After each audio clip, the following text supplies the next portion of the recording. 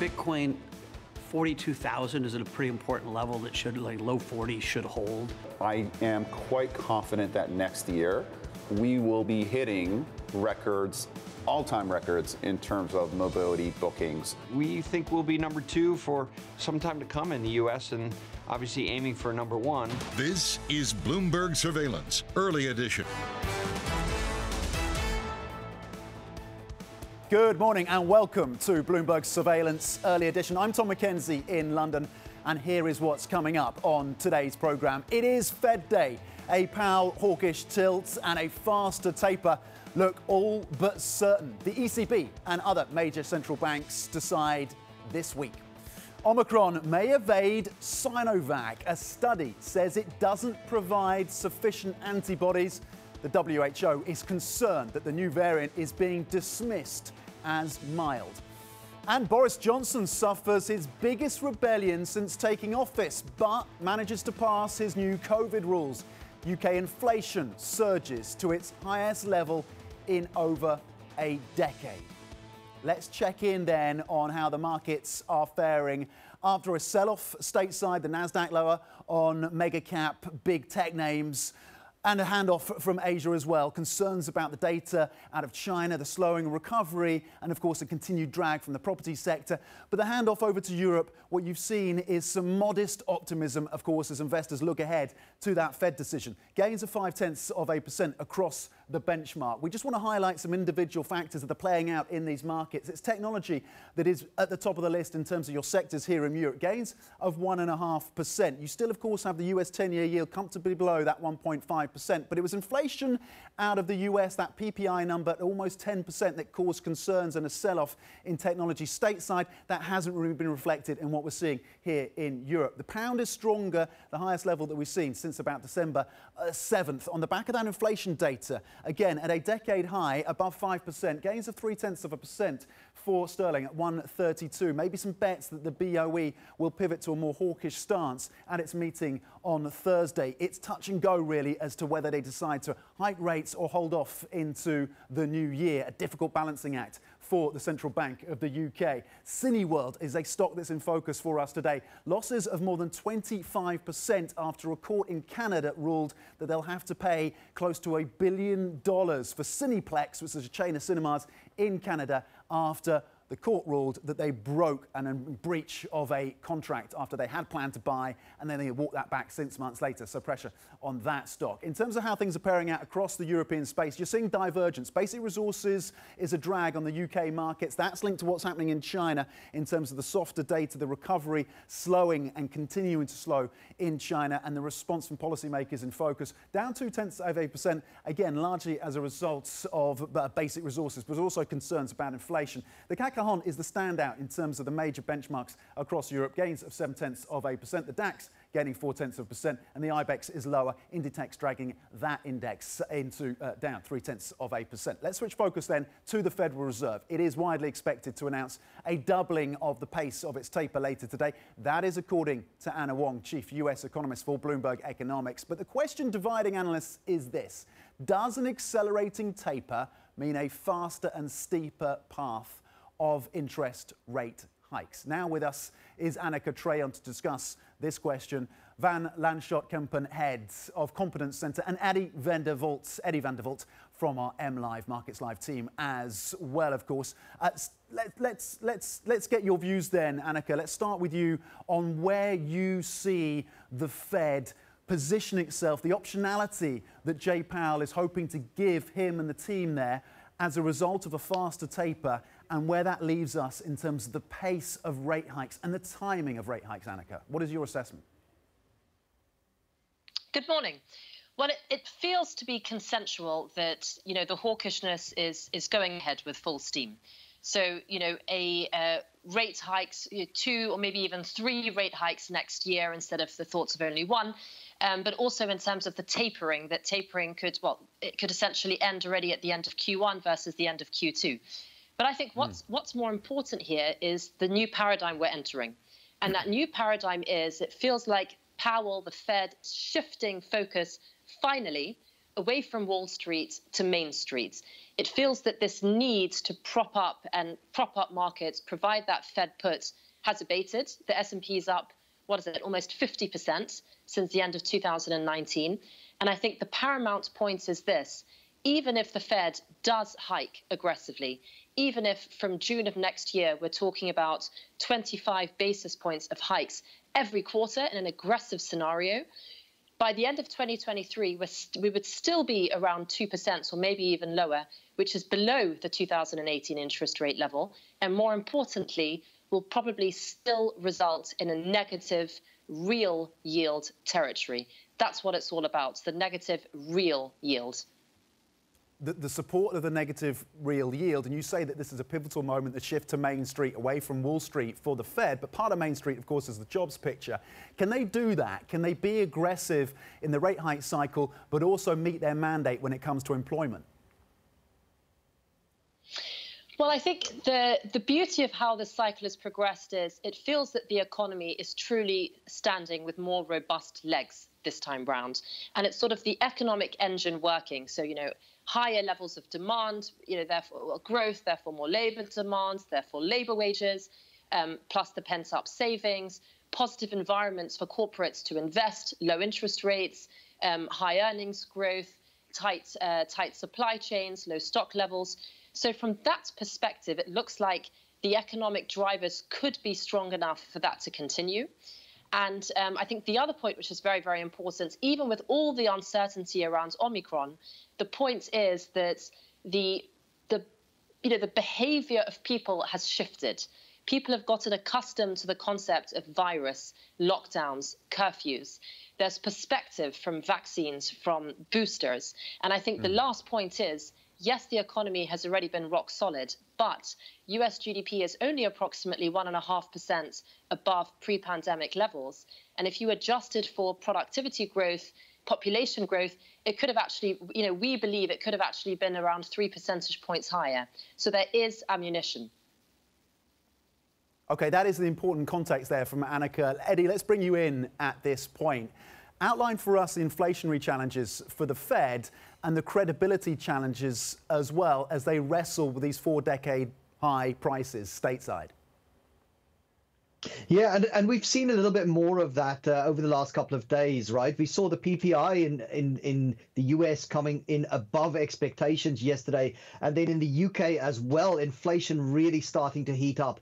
And that must be worrying for policymakers. And Anneka points at the historically low real rates there, and I think this is an important factor for the Fed, right? Because she's right. There's a big Fed put in the market, and it has been there for a number of years now. And I wonder whether the market is ready really for that stimulus to be taken away. But it will have to take some seriously aggressive moves for us to see, real rates in positive territory by next year.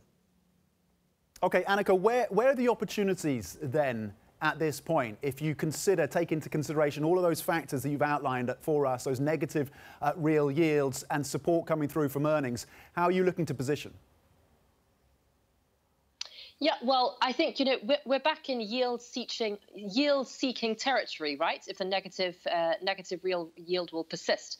And in a yield-seeking environment, two things stand out. I think from an equities perspective, equities still offer that yield opportunity, with good companies, with good cash flow generation, dividend payers, but also importantly, from an inflation hedge perspective, the only difference this time round is 2022 will absolutely be the year of stock picking. That's really our fundamental conviction, because, the days of sort of overarching, wide blanket, post-pandemic, indiscriminate buying are simply over.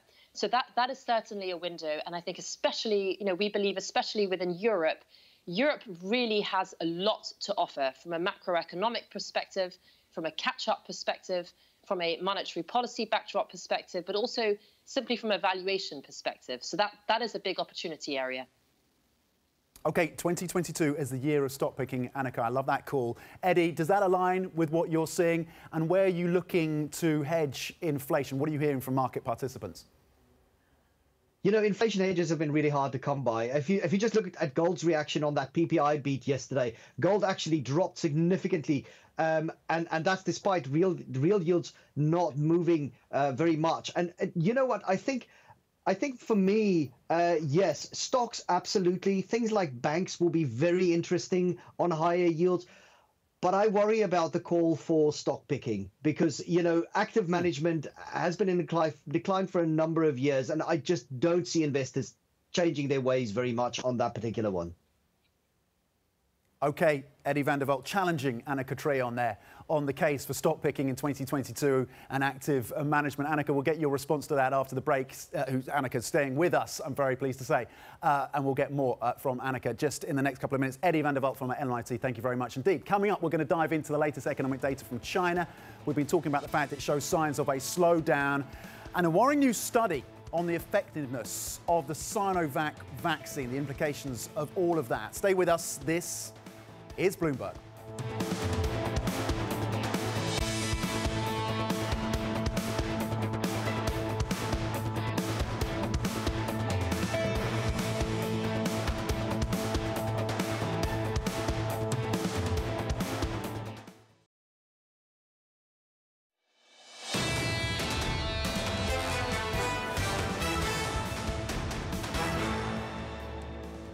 Economics, finance, politics. This is Bloomberg Surveillance Early Edition. I'm Tom Mackenzie in London.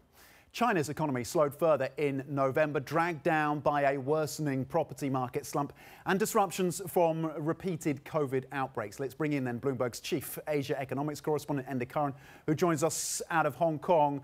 And talk us through the data then and where it leaves policymakers in Beijing. Well, this was a big read for November, Tom, and the big takeaway really is no sign of a bottom in the slowdown yet. Retail sales may be a standout. There had been an expectation that Singles Day, the big online shopping bonanza, would lift things, but actually retail sales still came in on the soft side. Restaurants and catering hit especially, as was automobile sales, and that's being attributed, of course, to the negative spillover from both the real estate slowdown and the ongoing sporadic breakouts of COVID. The investment side of things was also softer or missed forecasts, and that's being attributed to the ongoing ructions in the real estate sector as well. The bright side was on industrial output. That's trending upwards, reflecting the ongoing demand for Chinese-made goods as the export story booms. So I think the big takeaway from today's numbers was they were soft. They haven't yet hit a bottom, and it does mean that policymakers will have to tip more support into China's economy in the near term. And we've been getting a couple of competing lines on the effectiveness of the Sinovac vaccine, used, of course, very widely across China, but in also many other parts of the world. What are we hearing, and what are the potential implications? As you say, different signals, Tom. On the one hand, the University of Hong Kong study making the point that 2 shots of Sinovac really aren't very effective against the new variant Omicron. Sinovac themselves have their own study making the point that if you have a third shot, the booster shot, you know, you're pretty well you're protected.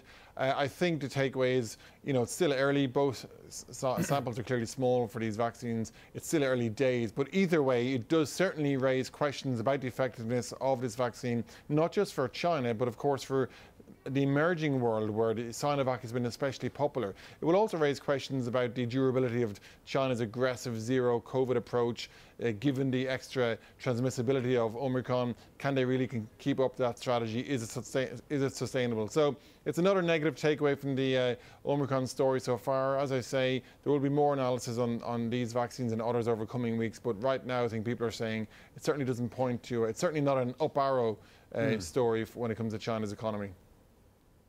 OK, thank you for getting us up to speed, as ever. Anneka Treon, Bloomberg's chief Asia economics correspondent, joining us out of Hong Kong. Still with us is Anneka Treon, Van Lanschot, Kempen, head of Competence Centre. Anneka, thank you for joining us. JP Morgan, Goldman Sachs saying now is the time to load up on Chinese assets, saying that some of the pressures around real estate and the crackdown on technology and the slowdown in the recovery as well have now been priced in. Is that a view you align with? Yeah, so we still find China very complex, and indeed, you know, the big shock to from the real estate sector, and I think, you know, market participants are still underestimating how significant this is for the entire GDP. And, it's thought to be approximately a third of the weighting of, the entire nation's GDP if you look at real estate and adjacent areas around that. So we actually still find that challenging. And what we see in terms of contrast of areas where economies do look more robust, where fundamentals do look strong, where valuations are still very exciting, where there are still secular growth trends around that, is actually within the real asset space. But looking at real assets in Europe, looking at real assets in the US, looking at other countries where there are very specific situations, because the beauty of real assets is in a real negative yield environment, which we expect to persist. The beauty is you get the indexation of the income stream, with the inflation hedges, whether it's a concession contract or the rental contracts for property assets. But the other side of it is you really have that bond-like revenue stream coming in, fulfilling that search for yields.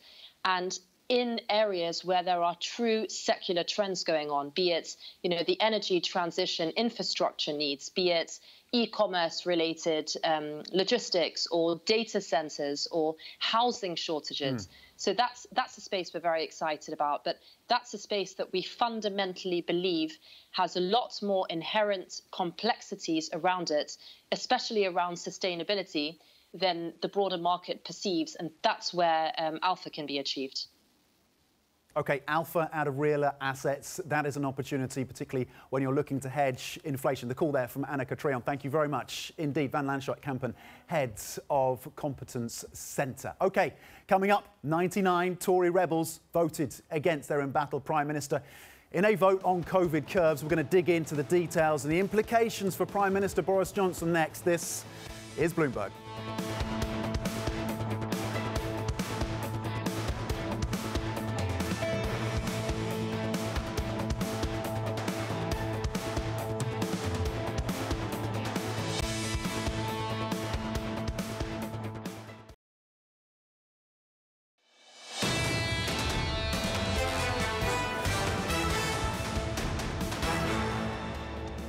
Order, order.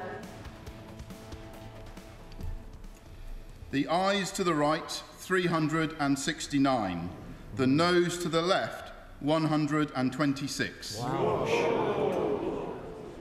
Boris Johnson's authority as Prime Minister has taken a hit after he suffered his biggest rebellion since becoming Prime Minister. Nearly 100 MPs from his very own Conservative Party opposed his plan to mandate so-called COVID passes at nightclubs and other venues in the UK. That left the government to rely on opposition votes to implement new COVID curbs to stop the spread of the Omicron variant. Joining us now is Bloomberg opinion columnist Therese Raphael, who earlier this week wrote a piece entitled, in fact, "Is Partygate a Crisis Too Many for Johnson?" You can read her columns in full on Bloomberg.com and OPIN Go. Therese, has then Boris Johnson lost the support of the nation and his party? You were talking about Partygate, the scandals around the parties in Downing Street, number 10 Downing Street, and now, of course, we have this very significant rebellion. Where does it leave the Prime Minister? Yeah, I mean, I think the rebellion consists of different tribes within the Tory party, and different MPs voted against these measures, or some of these measures, but especially the vaccine passports, for different reasons. So some Tories simply oppose constraints on personal liberty. They don't believe the vaccine passports asking for certification before entry into large venues are going to work. They, cite Scotland, for example, to say that they didn't work there. Other Tory MPs are, more broadly looking for better government guidance and a vision going forward in the pandemic. They think that this is a government that lurches from crisis to crisis, that imposes measures sort of, without really having a broader plan going forward. And there are some, as you mentioned, Partygate, that are very tired of a month of headlines in which the government's integrity, its judgment, the Prime Minister's own grip on his government are all called into question. So I think, that size of a rebellion reflects a number of different things, not all of them to do precisely with the restrictions that are in question. And, the matter for Johnson going forward is whether he can unite at least some of these strains of his party behind an agenda in the new year. Now, I think it's notable that he tried very hard to convince MPs not to vote against his measures. So he addressed MPs. He had, the chief medical officer and scientific officers making their case. He went to the 1922 committee of backbenchers, and none of that seemed to work.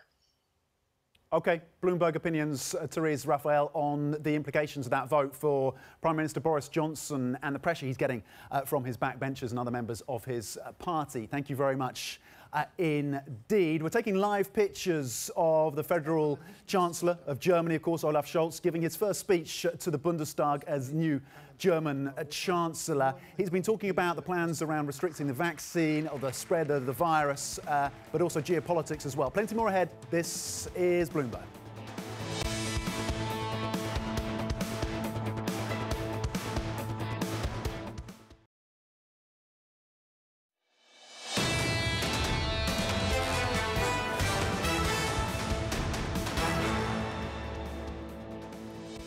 Welcome back. It is Fed Day. A Powell hawkish tilt and a faster taper look all but certain. The ECB and other major central banks decide this week. Omicron may evade Sinovac. A study says it doesn't provide sufficient antibodies. The WHO is concerned that the new variant is being dismissed as mild. And Boris Johnson suffers his biggest rebellion since taking office, but passes his new COVID rules. UK inflation surges to its highest level in over a decade. Good morning and welcome to Bloomberg Surveillance Early Edition. I'm Tom McKenzie here in London in our studio. Let's check in then on the markets. We had the sell-off at stateside. It was the Nasdaq that led things lower. Big tech cap names being dragged lower on the back of that high PPI number, almost 10% stateside.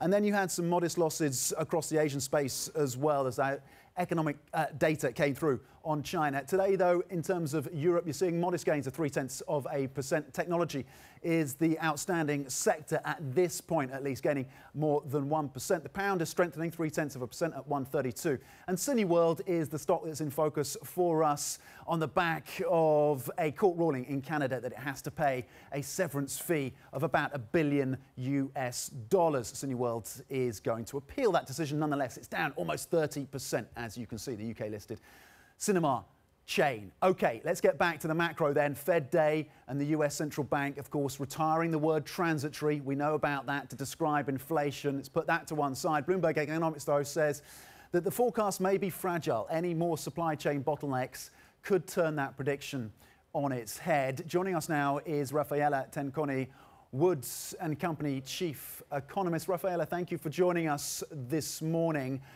How do you see the Fed wrestling with the inflationary pressures? Will they be forced to hike more aggressively than the markets are currently pricing in? Hi, good morning. Yeah, I think ultimately the Fed, just like any central bank in the world, has to come to terms with the fact that inflation is sticky. It's going to come down at some point, but will remain elevated, and the recovery is robust. So we think we are heading into fast taper, maybe that ends as soon as March. And the dot plot's probably signaling 2 rate hikes of 25 basis points in the second half of the year. And there is certainly going to be the risk that we may see 3 in 2022. And you talk about being tipped into recession, the US economy. You say it's almost inevitable, and you set a time frame on this within 15 to 18 months. Raffaella, talk us through that time frame and how we get to that recessionary tip for the US economy. Yeah, absolutely. Well, unfortunately, we live in a world where the market thinks that central banks can fine-tune the business cycle forever. But unfortunately, where we are, it's too advanced. There is too much inflation. So the Fed, just like anybody else, has a very strict mandate, and it only has one de facto tool to tame inflation in the long run, which is to slow activity so much that you go into recession. So between the lags of monetary policy that is anywhere between 12 months and 18 months, the fact that recovery still has stamina, although it has bits and pieces that some of them are stronger than others. So we think the tapering itself is a monetary tightening phenomenon that is fairly significant, but not sufficient. We think 100 basis points, up to 100 basis points in 12 months is not enough to really trigger recession. But then we think over the course of 2022 and 2023, 200 basis points looks completely plausible when you have inflation running consistently above 4%. And given that the Fed is highly levered and also has high exposure to equity prices, then we think that is enough to eventually create the conditions that you will be in recession or heading into recession by the second half of 2023. Obviously, a central part of this is the inflationary picture, and you point to that, and whether or not 200 basis points is enough to rein in inflation that you say is looking more sticky. I think it's looking more sticky. Well, what do you see in the inflation breakdown? And you see very clearly in the November release, but it has been there for several months, is that housing is a source of inflation, particularly in the US, and consistently surprises us up to the upside. The other thing is we see surveys on pricing intention of companies, again, consistently signaling that they're going to have to pass on higher costs. They do face higher costs due to supply disruptions, but most importantly, they face costs because we've decided that we're digitalizing whole economies. With the green transition, with ESG, with just the deployment of AI and all of the rest of the digital technologies, these are meaningful investments that were not there before. And when you have an economy that actually is robust, then of course you're going to have to pass on higher costs. So that's why I say that inflation is going to be a lot more sticky than people think, because when you look beyond the oil price effect, there is still ample signal that that inflation is going to be higher than before. Okay, Raffaella Tenconi from Wood and Company, thank you. Staying with us, getting the views, of course, on the inflationary picture and the need for a more aggressive rate hike cycle from the Fed, possibly other central banks as well. We'll get more from Raffaella shortly. Coming up, making fashion more sustainable. We're going to bring you some of our interview with the iconic handbag designer Anya Hindmarch. Her thoughts on changing fashion's economic model and what drives her to be green. That is next. This is Bloomberg.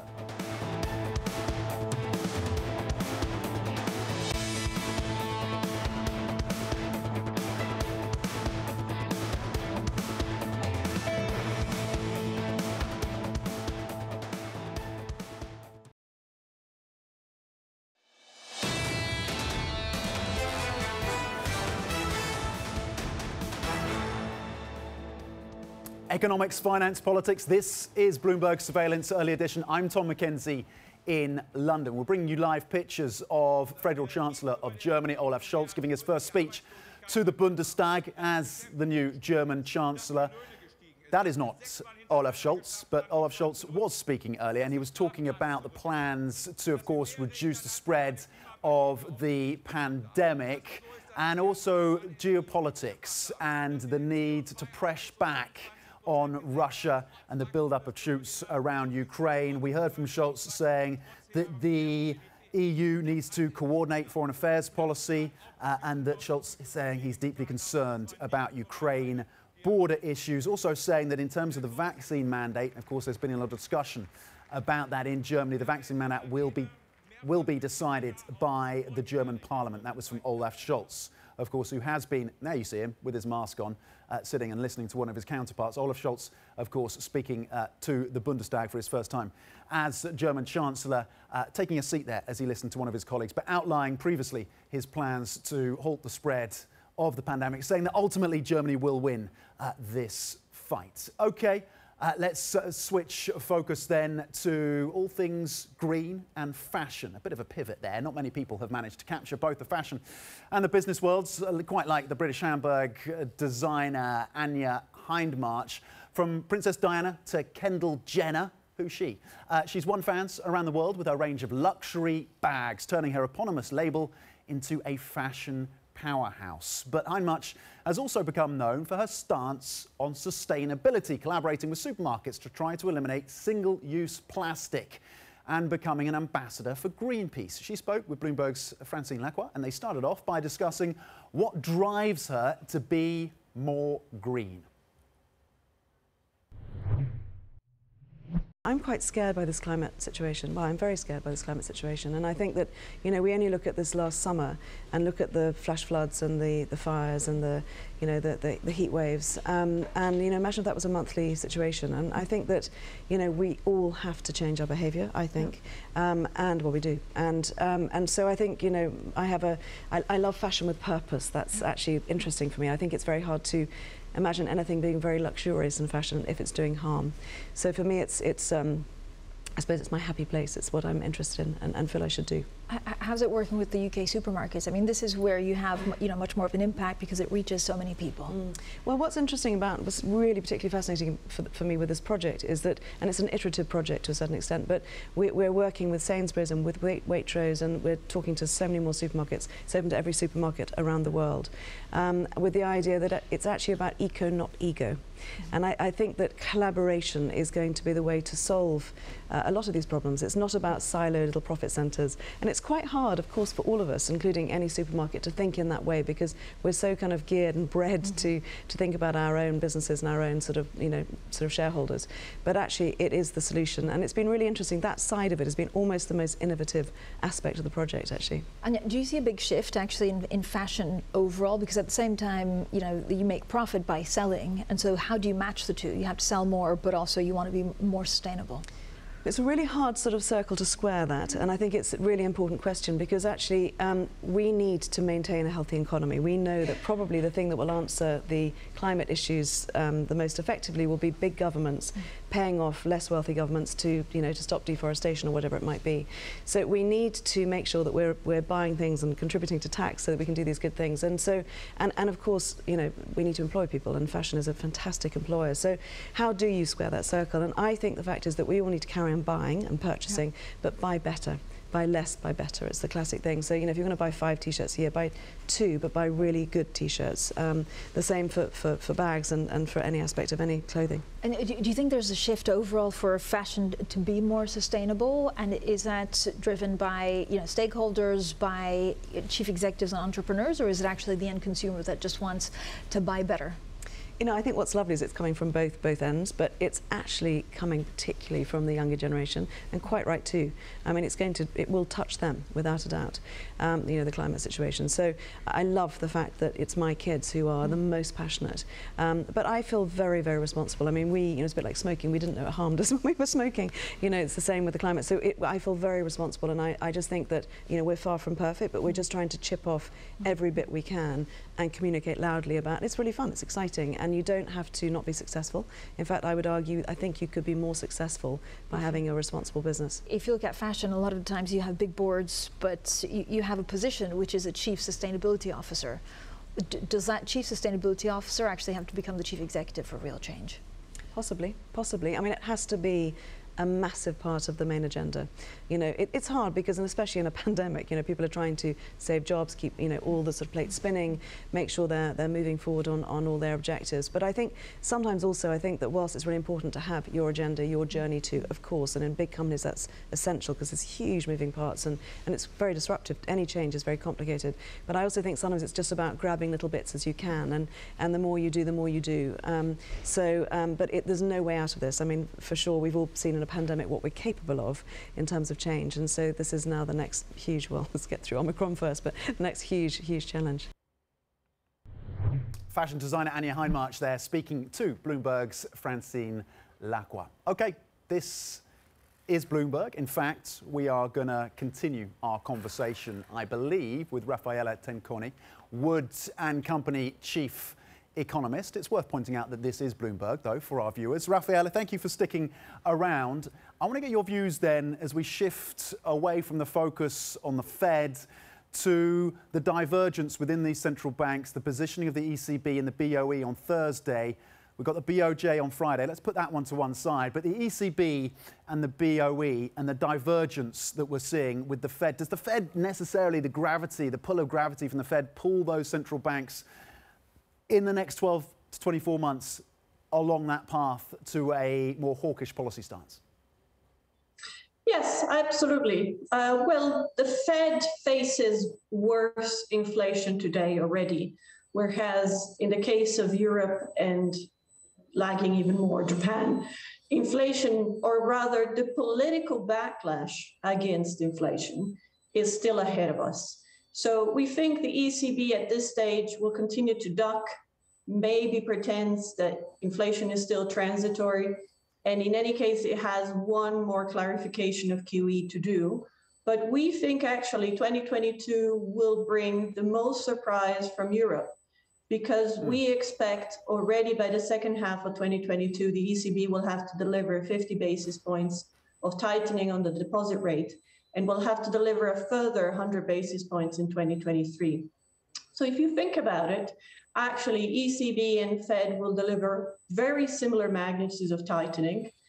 And the difference between the two economies is that Europe still benefits from greater fiscal easing already in 2022. So I think the market will be surprised on how resilient the Eurozone economy is, or Europe in general. And that is really the catch for the ECB. The labor market is actually tight in Europe, is possibly tighter than in the US when you look at the actual job numbers. So I think neither Europe and eventually nor Japan can really escape. The tide has turned. Raffaella, that's a pretty interesting call, that the surprise are going to come through from the strength of the European economy. And you're talking about volatility across the board, really, when it comes to asset prices.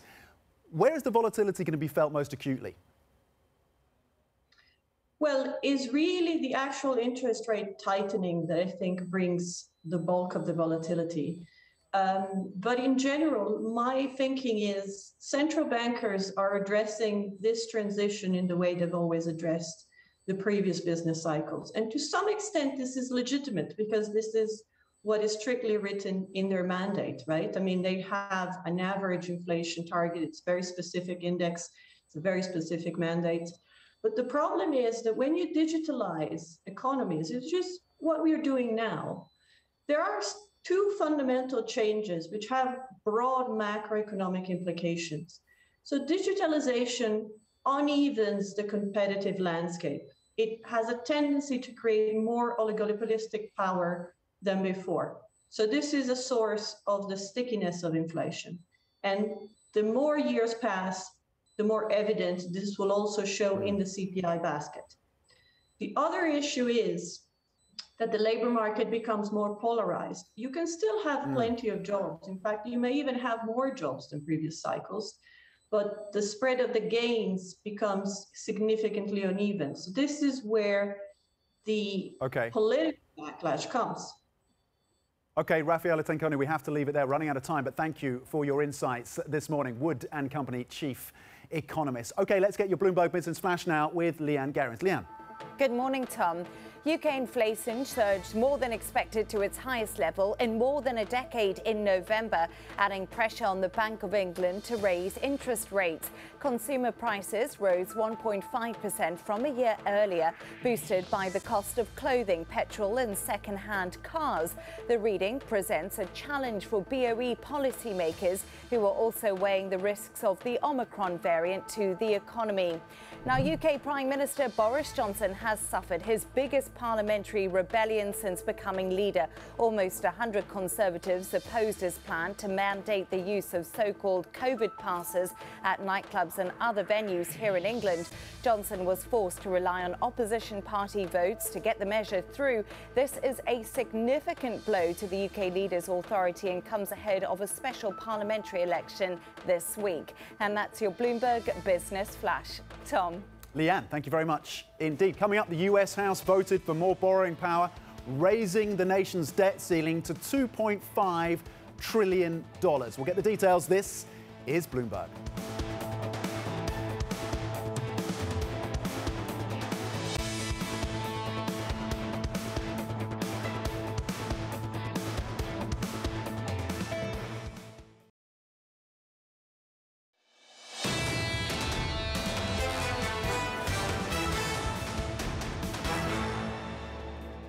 Economics, finance, politics. This is Bloomberg Surveillance Early Edition. I'm Tom Mackenzie in London. Switching focus to the politics of the US, the House voting to raise the nation's debt ceiling by $2.5 trillion.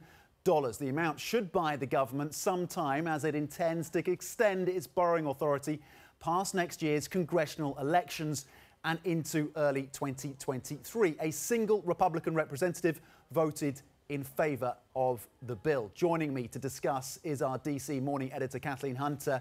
So, Kathleen, how helpful is it for Democrats to have gotten this off their plates, at least as they look ahead to the midterms? Well, it's a really big deal because Democrats are struggling now to really work against the clock. They have this closing legislative window before the midterm elections.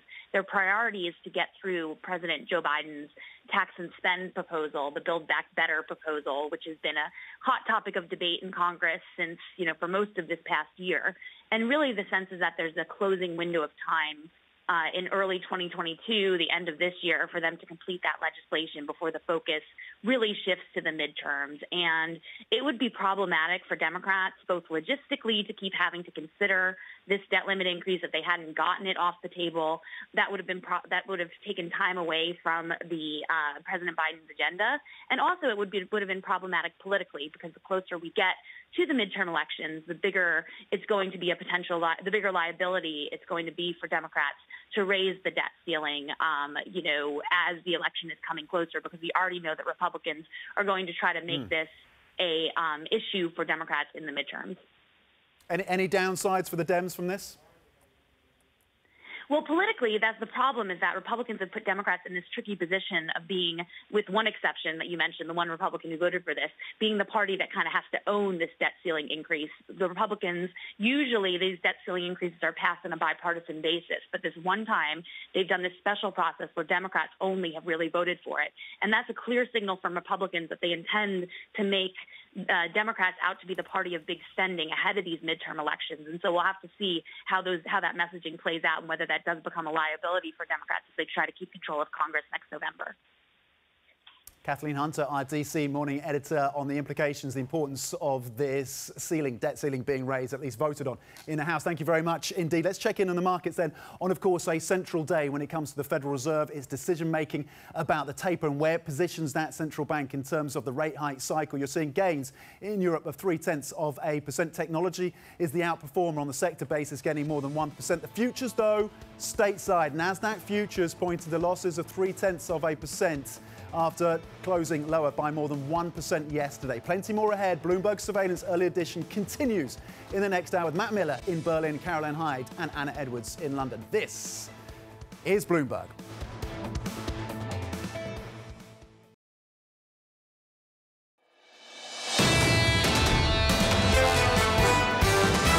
The market's view is that inflation isn't going to last a long time and that growth will decelerate next year. Central Bank 101 is you kind of want to look through some of the, if you like, supply-driven increase in inflation. I'm expecting the Fed to not make a policy mistake. This is Bloomberg Surveillance Early Edition with Anna Edwards, Matt Miller, and Kailey Leinz.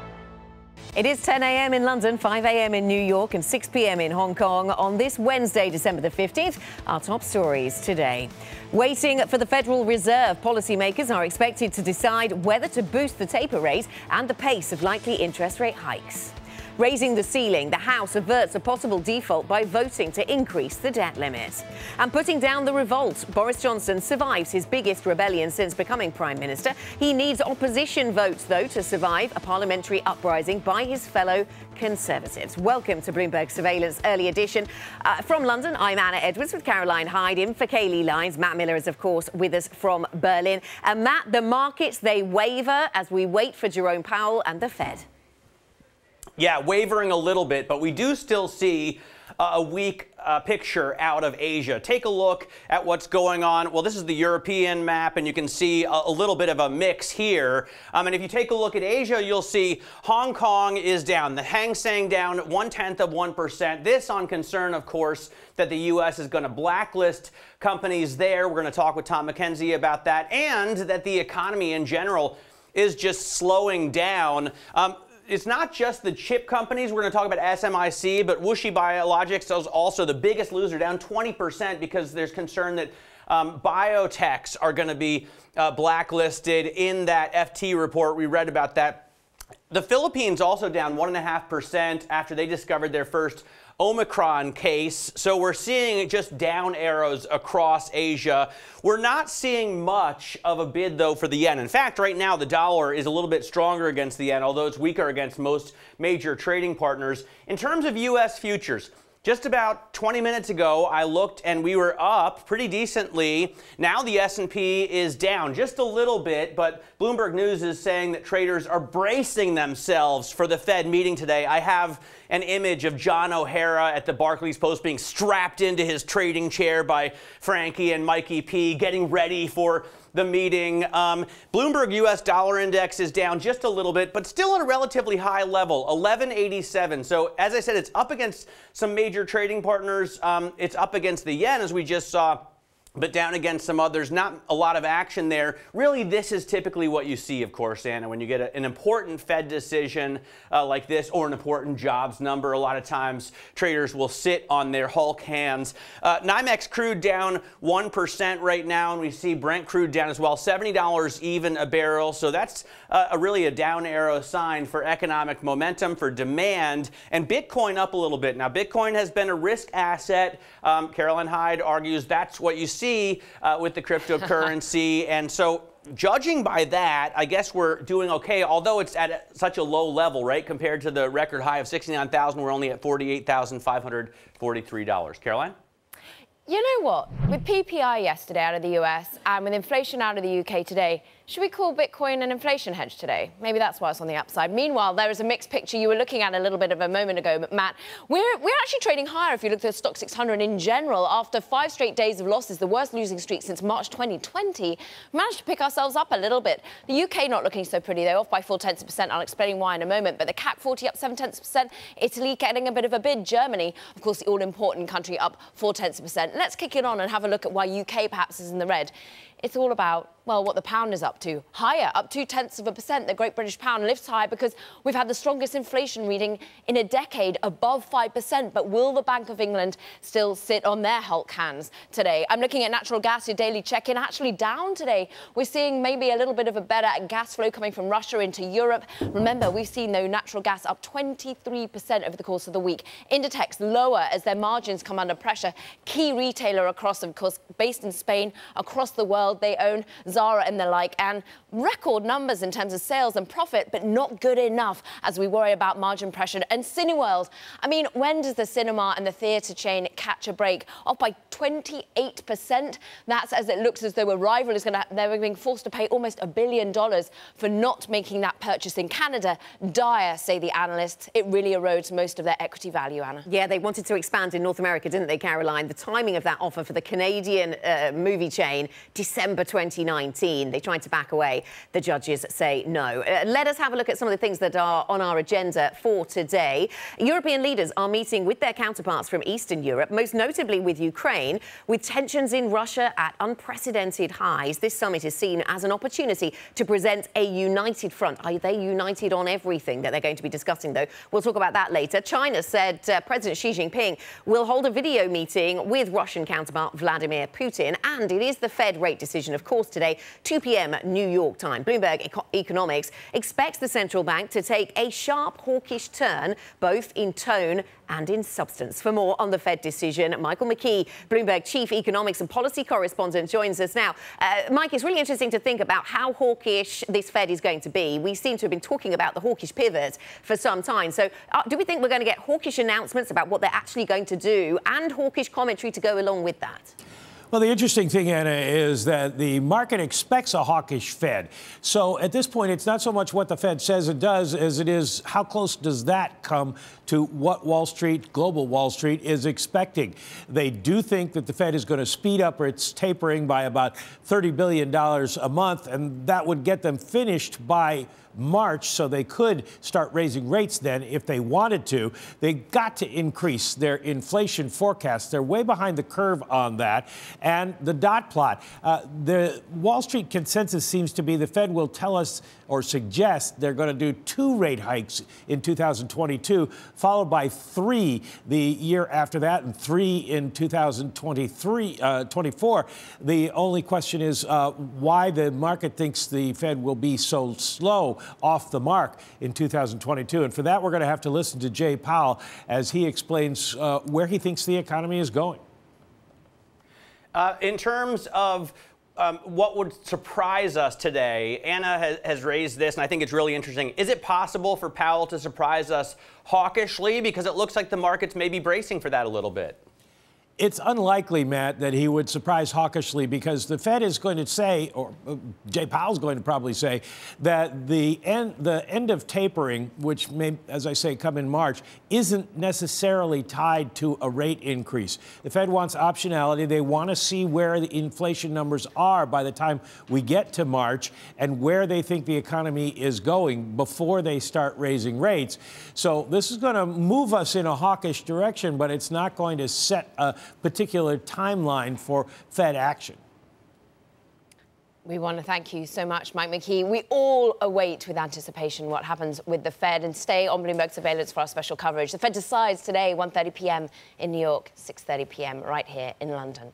Now over to Washington, because the House, well, you know what? It actually voted to raise the nation's debt ceiling by $2.5 trillion, extending the government's borrowing authority past next year's congressional elections and averting a potential government default. The measure now goes to President Biden for his signature. Emily Wilkins, Bloomberg government reporter, joins us from D.C. I mean, the market seemed to stop worrying about this, but how important was it that they managed to get this over the line?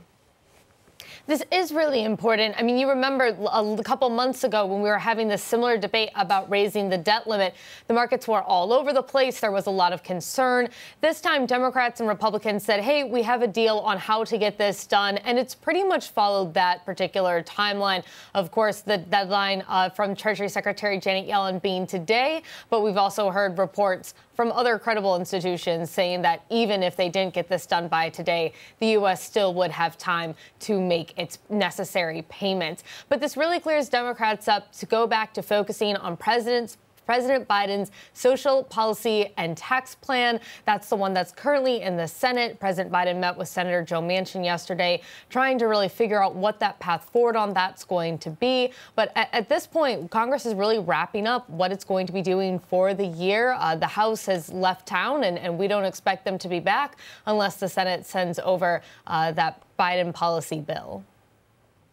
In terms of, you know, this is looking at the future, right? In terms of looking at the past, what do we know about Mark Meadows, the possibility of a conviction for him? So from what we've seen at this point, when Congress has issued a criminal contempt, as the U.S. House did last night, it's not something that happens immediately. Usually the stuff goes to the courts. It's partly up to involves the Department of Justice as to whether they want to look into this. Meadows, Trump's former chief of staff, claims that he has executive privilege, that he has helped the committee to a certain extent, turning over text messages and emails, some of those which we've seen, but that his executive privilege prevents him from actually testifying to the committee. And this is something we've often seen with Congress. They try and do this investigative oversight work. They try and compel people to come and give testimony.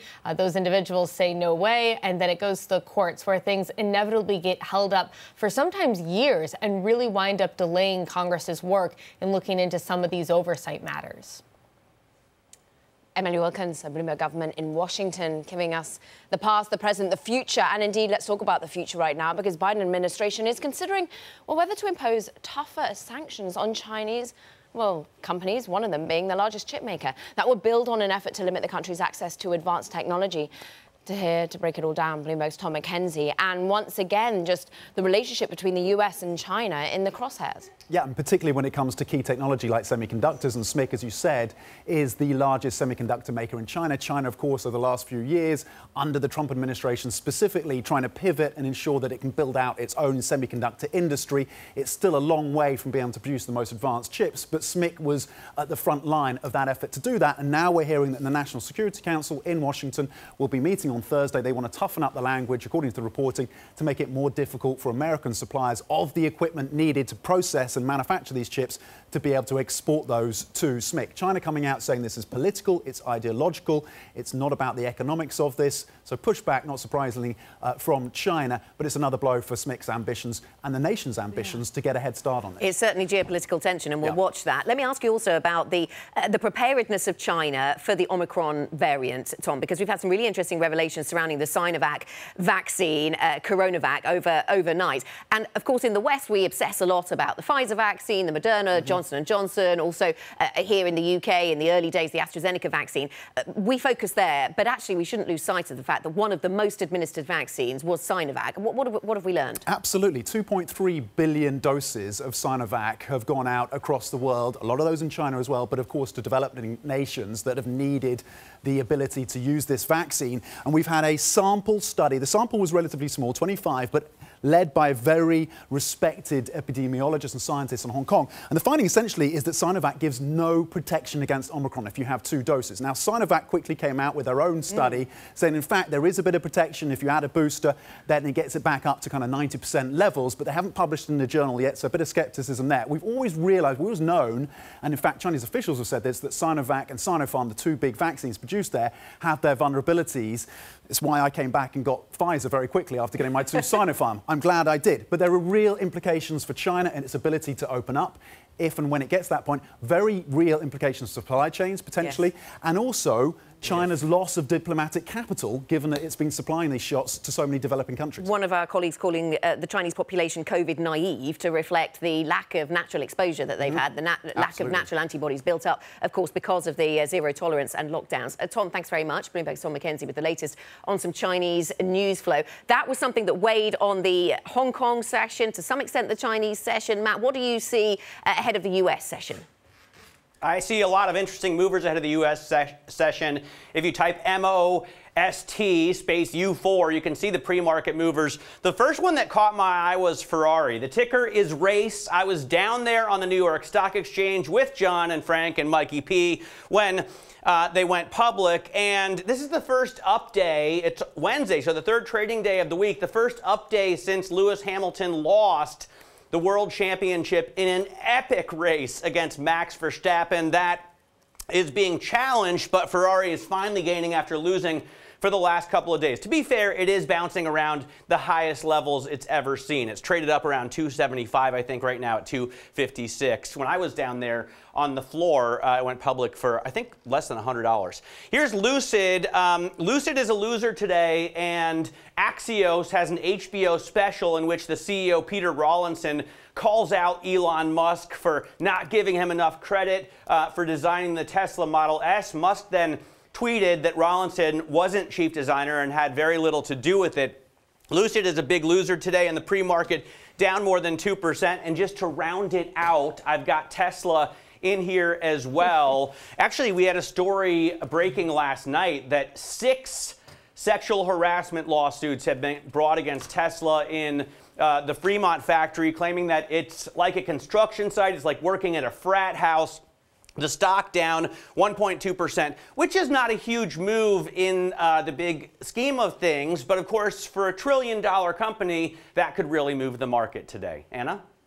We'll watch to see what happens with Tesla then. Thanks, Matt, for the pre-market briefing. Coming up then, it is Fed Day, of course. We'll preview the decision with Societe Generale's Global Chief Economist, Klaus Baader. He'll be with us shortly. And Tory revolt. Boris Johnson suffers his biggest rebellion since becoming Prime Minister here in the UK.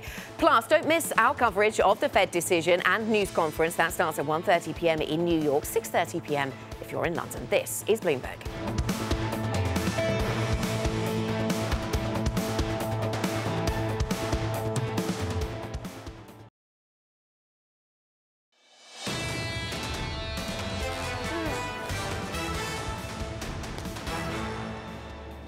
Welcome back to Bloomberg Surveillance. This is the early edition. I'm Matt Miller in Berlin with Caroline Hyde and Anna Edwards in London. And it is a special day, right? The Fed decides. But it really is an important day for the Fed to decide because we expect Jerome Powell to actually do something. I've got a terminal chart here. For those of you listening on Bloomberg Radio, I will say to you good morning, and we hope you have a fantastic day. What I'm showing our television viewers is something that you probably know already. The expectation for interest rate increases has increased. We're expecting rate hikes sooner than we have before. Eddie Vanderwalt from Bloomberg MLive joins us now to talk about this. And Eddie, it's interesting. I was talking to Anna about this last couple days, talking with Mike McKee about it just a moment ago. Is there any chance that Jerome Powell can give us a hawkish surprise, or are the markets already prepared for that?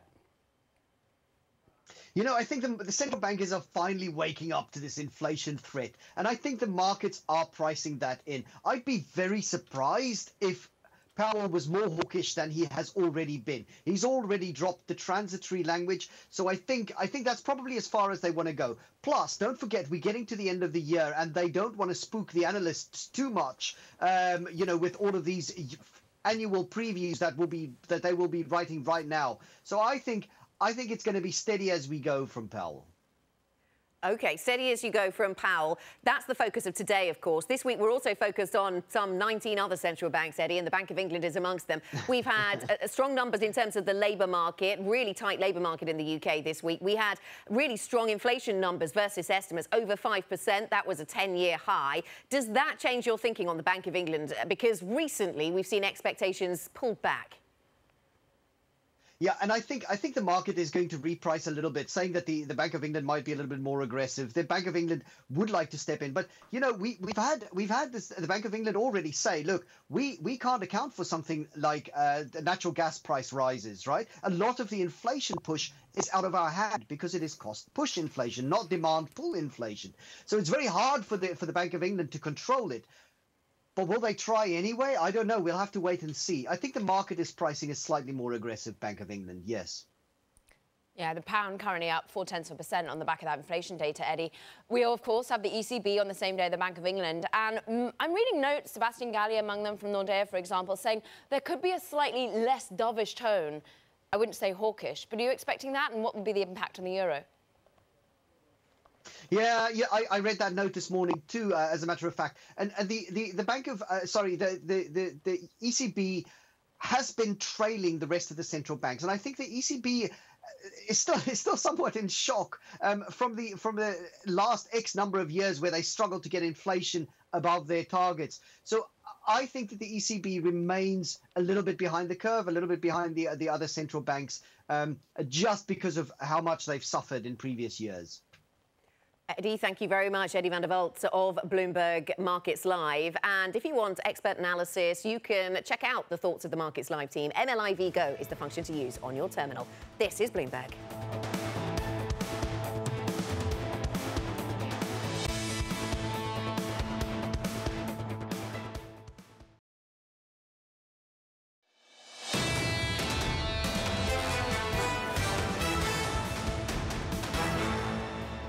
This is Bloomberg Surveillance Early Edition. I'm Caroline Hyde with Anna Edwards in London and Matt Miller in Berlin. Now let's get to the first word news. The US death toll from the coronavirus pandemic has now passed 800,000. That's according to data compiled by Johns Hopkins University. More than 200,000 of those deaths occurred after vaccines became widely available last spring. And the US has the highest reported death toll of any country. Shares of the United Kingdom's Cineworld plunged after a Canadian court ordered it to pay $965 million in damages to Canada's Cineplex. The British chain walked away from a takeover because of the coronavirus outbreak. Cineworld is the world's second largest movie theatre chain. And Bloomberg's learned that the French billionaire Patrick Drahi is considering a US IPO of Sotheby's.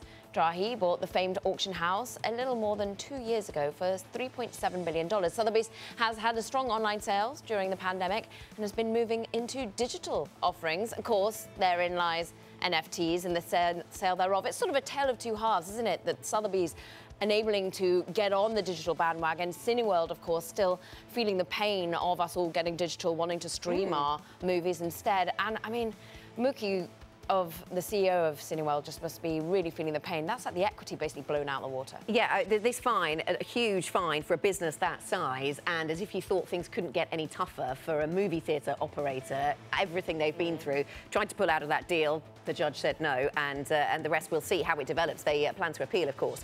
Coming up next, Klaus Baader, Societe Generale's global chief economist, joins us. We'll talk about the Fed, of course. This is Bloomberg.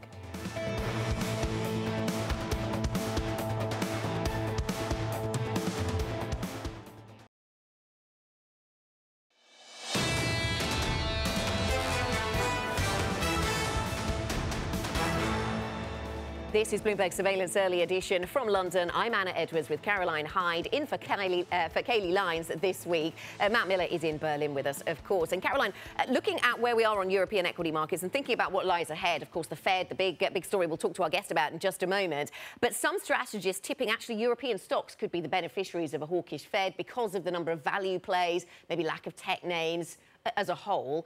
So that's something to think about as we brace ourselves for what the Fed is going to say later. And indeed then what the ECB says the day after that. But it's notable that actually Europe managed to have a decent day today. We're up largely because of technology names, of which there are fewer and further between. But this is a day where actually we had 5 days of losses on Europe. We hadn't seen those sorts of stretch of losses since March 2020, which of course peaked COVID. We now seem to be staring down the barrel of, once again, Omicron concerns. Nevertheless, some money moving into the stock 600 up 0.4%.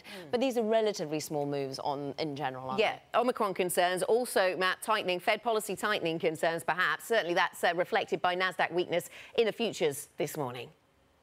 Yeah, absolutely. I mean, we've had gains between bounces between gains and losses in terms of futures. S&P futures right now relatively unchanged. They're up at only 1/100%. Stocks in Europe, as you can see here, up 0.4%. So we do have gains, although if you look at it on an individual basis, the country benchmarks are mixed. The U.S. 10-year is seeing a bid right now, which is interesting, right? If you expect the Fed to get more hawkish, eventually to start raising rates, why do you want to own these bonds? Nonetheless, the yield coming down to 143.43, and Bitcoin has now turned down, although it could be called unchanged as well. It's only down 0.03%.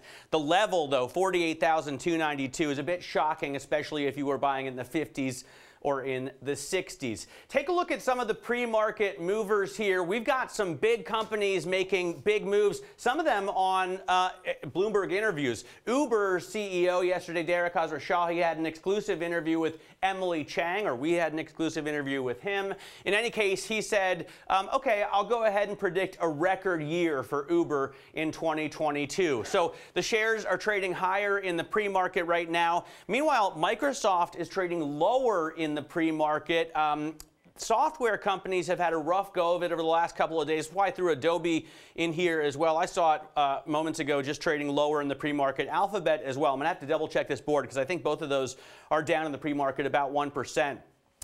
But you're seeing some mega cap tech stocks have problems ahead of the Fed meeting, and you could see those extend losses at the open. Carolyn, what are you watching?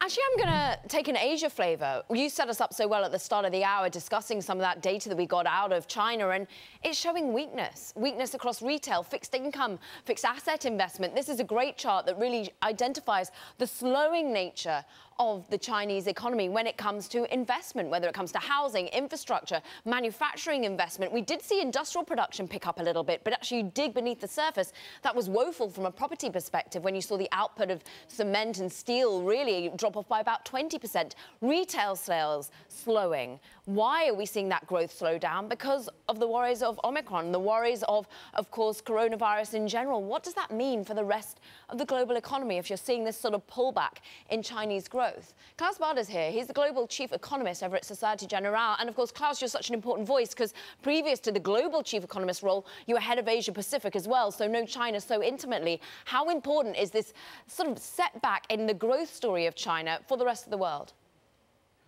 Well, it is important, but it's particularly important for the Asia region. You know, the elasticity of European growth with respect to China is actually pretty low. For about every 1 percentage point change, you get about 0.1 in Europe. So for Europe, it's important, but it's not a decisive story. But for Asia, it's absolutely key. It's also key for Australia. So it is definitely worrisome. You know, however, I would say at the same time, you were certainly right that the worries about COVID in general and Omicron specifically is definitely the main factor that's weighing on retail sales. We get these rolling lockdowns, local lockdowns in China. As far as the housing market is concerned, I think the authorities already are shifting course and are wary of slowing that market too much. If there's one thing Chinese policymakers don't want, it's a housing market collapse. Yes, and the housing market has been a focus of policymakers, Klaus, hasn't it, for some months? So we'll watch that. Good morning to you, Klaus. We are also watching the Fed, of course. It's going to be a big day for markets as we watch to see to what extent we get this hawkish pivot from the Fed. The markets seem prepared for hawkishness. What are you expecting to see later on? Well, I think it's everybody is pretty much agreed that the tapering is going to be accelerated, doubled basically in pace, so that the Fed is done with net asset purchases as soon as March.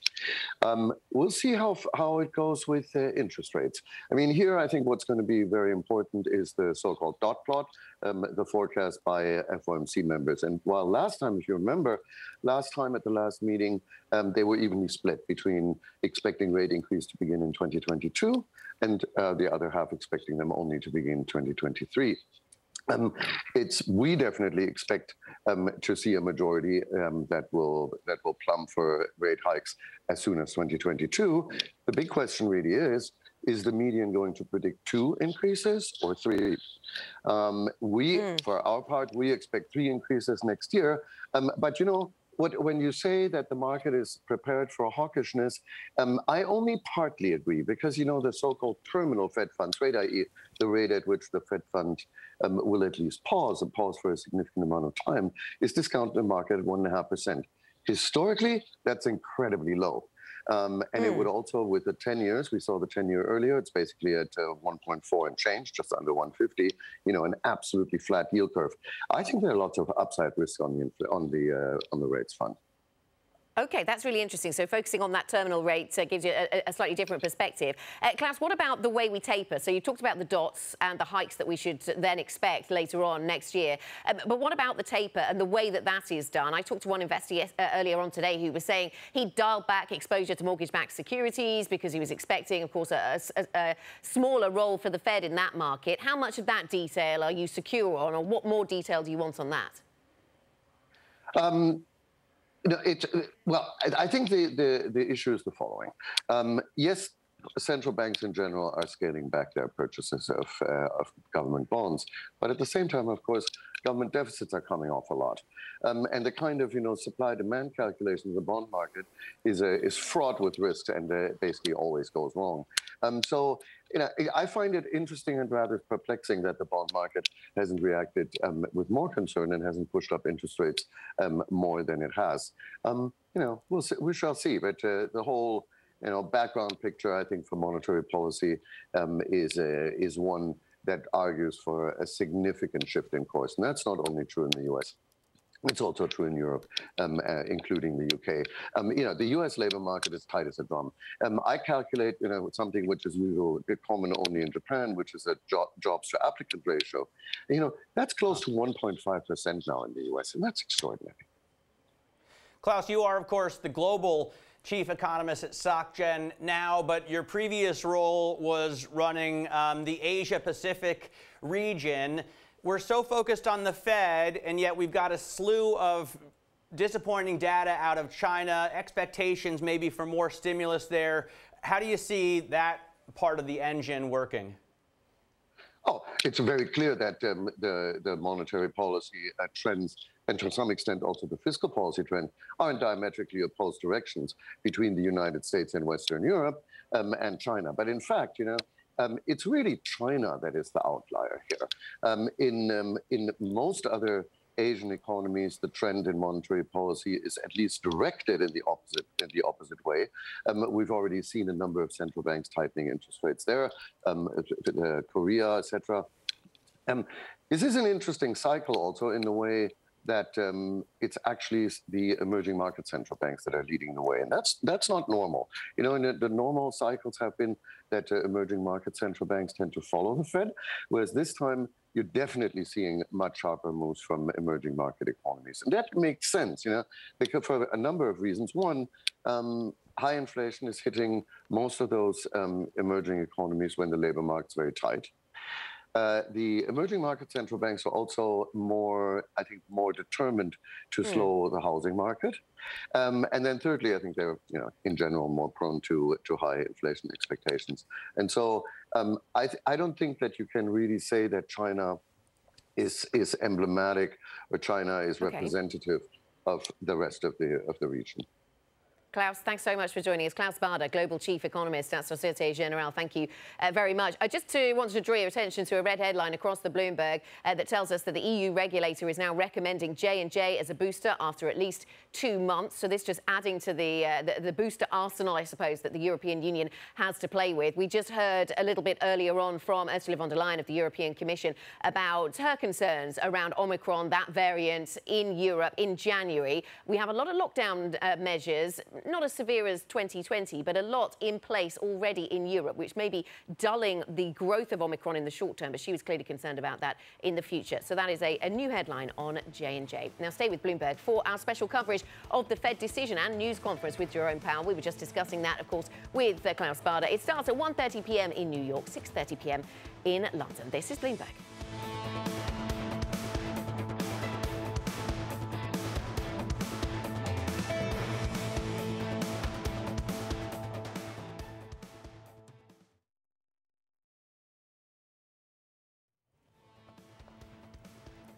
This is Bloomberg Surveillance Early Edition. You're looking live at the Principal Room. Coming up later today, former Federal Reserve Vice Chair Alan Blinder giving his thoughts on the Fed. This is Bloomberg.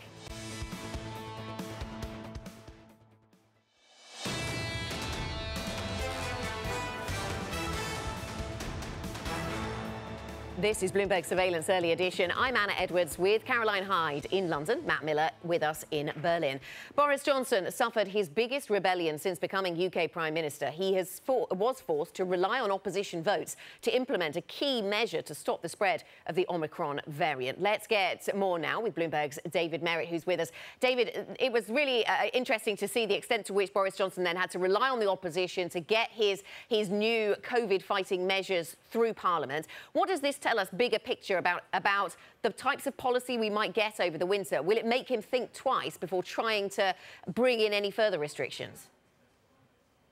Well, yes, I know. I mean, it's certainly a remarkable defeat, the biggest one, certainly of his premiership and of many premierships before that. It's highly unusual for so many of the government's own MPs to vote against him. But of course, they were sort of given a bit of cover, weren't they, by Labour, ensuring that the messages were going to pass. There was no danger that any of these measures were not going to go through, so they could sort of express their displeasure without actually derailing the anti-COVID measures. But yes, the big test is going to come in the coming months. We're all looking at the numbers, aren't we? The rapidly increasing infection rates of Omicron, exponential growth, warnings from the health service about when and where they might become overwhelmed. So the expectation has got to be that there's going to have to be a little bit more action from the government, more restrictions put in, possibly after Christmas and into the new year.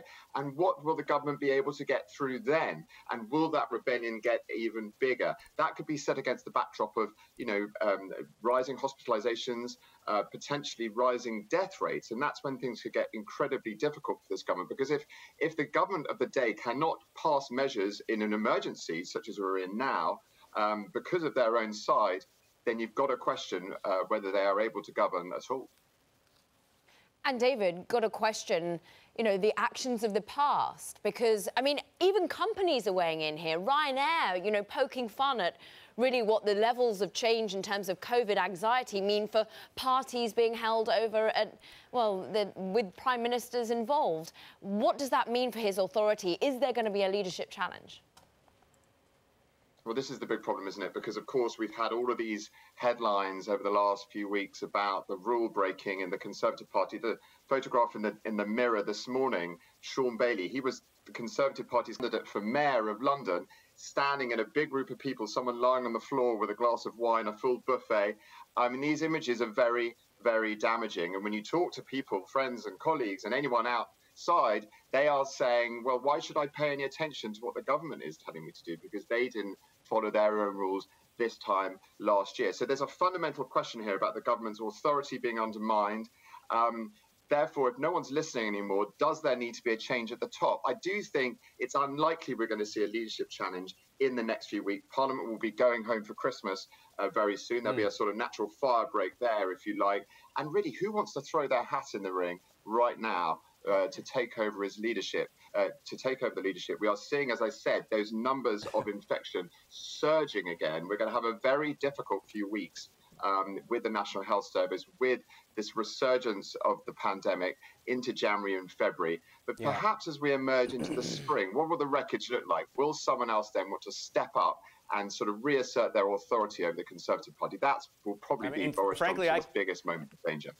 I couldn't imagine who would have wanted to do it after David Cameron or after Theresa May. It doesn't seem like the greatest role. What is this doing to the economy, David? I mean, I was supposed to go to London this week, and my wife nixed that straight away. I assume that a lot of people are doing a lot less commerce. That's right. You know, this should be peak season right now for things like Christmas parties, shopping. Anecdotally, we're hearing restaurant bookings are collapsing. People are cancelling their plans. People are staying at home. They do not want to catch this new variant and have their Christmas ruined. Christmas holidays and trips are on the line. But of course, the difference between now and last year is that last year people were told to stay at home. And of course, there was the furlough scheme to support people in work and to support businesses. That hasn't happened yet. And you're seeing increasing calls from hospitality to say, look, you're telling people to stay away or to look after, to minimize their contacts, but we need some financial support. So will the Treasury step forward? We know there's been eye-watering amounts spent to support the economy so far, but this is having a big economic impact. And if the unemployment rate isn't to start to tick up again, the government are going to have to step in with some more official support measures.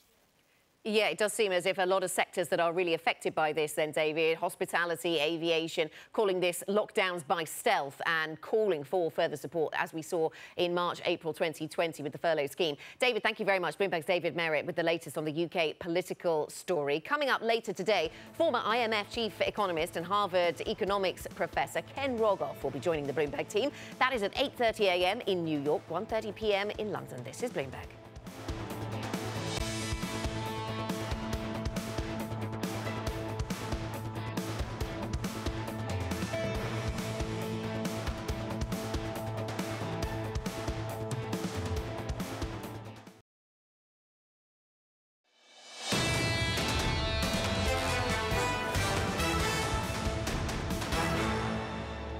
Think back to March of 2020 and where we were.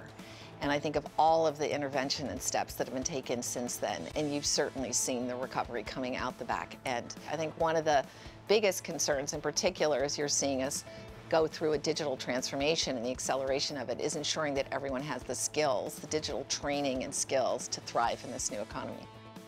I don't think it's the great resignation. I think it's the great reshuffle, and people are reflecting on what do they want and how do they want to work and how do they want to live their life. So I think for all of us thinking about what does that mean for our institutions, it is about evolving the way we work, the way we interact, the expectations that we have. Now, as the Alphabet SVP and CFO Ruth Porat speaking with Bloomberg's Emily Chang. Catch the full interview tonight on Studio 1.0. Now, I know that Tom Keene is going to be spending a lot of time thinking about the Fed, but I'm sure he's going to be spending a lot of time thinking about tech stocks and how they respond. Good morning to you, Tom, to the Fed. Tom Keene, co-anchor of Bloomberg Surveillance, joins us.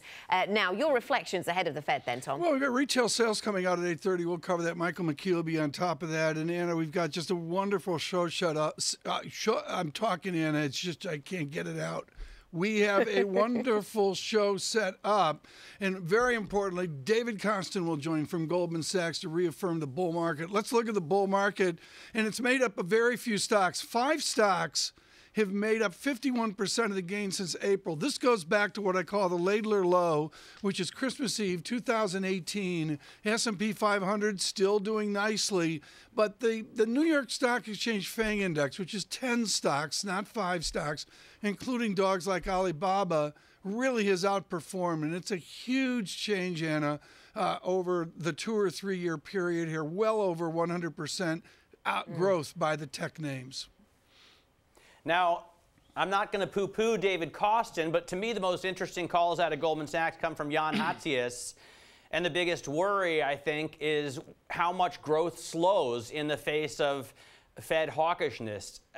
What's your feel on that, Tom? Well, they have different remits. Jan Hatzius is in charge of their economics, and that's looking at growth. And as we know, growth is somewhat sluggish, to say the least. In China particularly, Kostin is an equity guy looking at the stock market. Are they correlated? Most pros would tell you sometimes they are, Matt, and sometimes they aren't. What's important here is the U.S. into the Fed meeting today has had a massive fiscal stimulus is a singular distinction. Tom, thank you very much. Sure. Tom Keene, co-anchor of Bloomberg Surveillance. We look forward to coverage of the Fed's decision later on today. Let's take a moment to think about what we're watching then in the day ahead. Matt, you go first.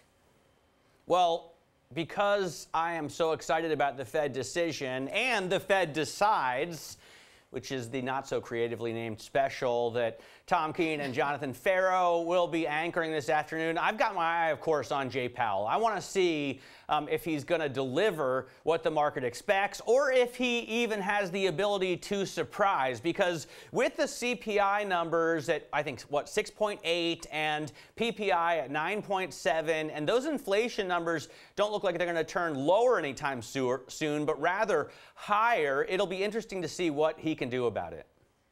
Caroline, what about you? With the balancing act thereof of the worries that growth will be hampered by Omicron, of course, by the COVID issue that is so pulling back the Bank of England in terms of its own hawkishness. Interesting, therefore, I'm going to be watching the corporate side to all of Omicron, because the airline CEOs are going to be testifying over in the US, a Senate panel. You're going to have the likes of Doug Parker of American Airlines, you're going to have Southwest, Gary Kelly, Scott Kirby of United Airlines, all of them in front of lawmakers trying to discuss, well, the support they need amid, once again, a hampering to us all getting back on a plane, and the support they already taken, Anna. Yeah, and it's interesting. There is actually a nice segue into what I'm going to be watching, which is the Bloomberg Live Tech Summit. As a feature of that, I'm going to be bringing you a conversation with the SAP CEO, Christian Klein. We'll talk about cloud computing, of course, the case for that really being made very strongly by the pandemic that we've all lived through, but also talking about business travel, the extent to which that's going to come back, which taps into your point, Caroline, about when we are going to be getting back on those planes. And he'll also be talking about supply chains. This is a business that's really tapped in to some of those business networks and can give us a really interesting insight. Do tech people now just wear T-shirts? Caroline, yesterday Mike Novogratz was wearing a hoodie, and I thought maybe for a second I saw an earring. We're seeing just T-shirts now? It's basically only you wearing a tie, Matt. You're the only person I see all day who wears a tie. But just well done. Supporting the suit industry single-handedly. I mean, Romain and Tom Keene rock a good bow tie too. That's true. Maybe that's where you need to go next, Matt Miller. More Bloomberg Surveillance is ahead. We'll hear from Dana Peterson of the Conference Board. This is Bloomberg.